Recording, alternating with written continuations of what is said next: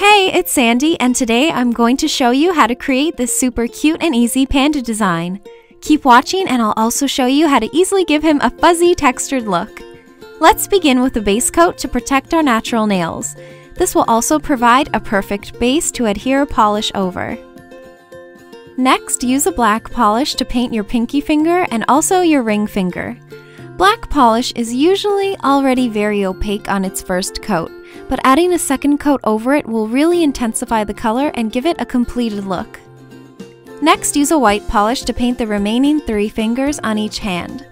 Again, it's important to do 2 coats on each nail. Once you're finished, give it a few minutes to dry. On the index finger, use a black polish to create a swipe across the nail and then fill in the shape. If you get any on your skin, don't worry about it. Just remove it quickly with a nail. Next, you will need a black striper. As you pull out the brush, wipe off each side to remove excess polish. This is an important step because we don't want too much polish on the brush for the upcoming technique. So, to make the black part fuzzy, you need to lightly dab the brush and make tiny strokes where the black meets the white. Take your time while you do this and try to make them similar in length. This is actually really fun to do. Then, on the pinky finger, do the reverse. Swipe the white across the nail and fill it in. Then use the black striper to make the black part fuzzy again. Always angle the brush so it's facing away from the black part. Now for the panda face. Begin by using a toothpick and black polish to create a round ear. Then create an oval for an eye. Don't worry about having clean lines. That's the beauty of this design. We're going to make it all fuzzy after, so you can be a little messy.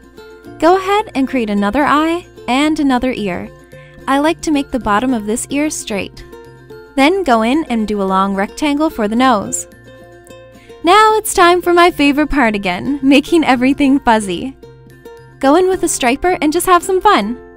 Remember to keep the strokes short and thin and always angle your brush away from the black, which means you're going to be moving your hand around a lot for each section. Finish the design by adding a small short vertical line under the nose and then connect 2 curved lines for the mouth. Finish off with a fast drying top coat to seal in your design and add a beautiful shine. Where this design is black on white, it's very prone to smudging. So because of this, I've linked a video on how to avoid smudging your nail art in the description box to help you out. And that's it! If you decide to give this design a try, please share your recreations with me on Twitter and Instagram using the hashtag cutepolish so I can find them. Take care, and I'll see you next time!